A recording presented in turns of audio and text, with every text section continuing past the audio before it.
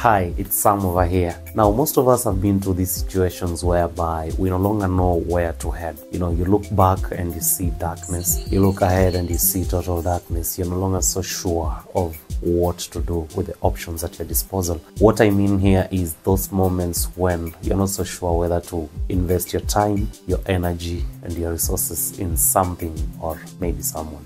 Now, I've been reading a very interesting book here by the title Soar, written by Bishop T.D. Jakes. And as the title suggests, it has been written for those who are intentional on soaring, on growing. And so the Bishop says something interesting that can give an answer to our dilemma. He says, always give your all when doing anything, when doing whatever project it is. But then the major question here is, how do I know that this is the thing? The Bishop says, give it your all. If it turns out to be the thing, well and good. If it doesn't turn out to be the thing, then it will be the thing that leads you to the thing.